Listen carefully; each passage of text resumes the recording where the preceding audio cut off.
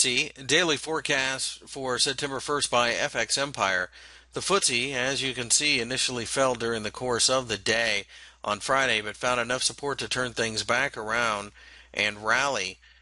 Because of this, it looks like the market is ready to continue going higher. We were closed on Monday, but you have to keep in mind that the European indices all showed massive support, and as a result, looks like we're going to go higher in general. 6,500 is our target. We have no interest in selling. Regardless, though, you have to keep in mind that there is going to be a bit of volatility no matter what happens.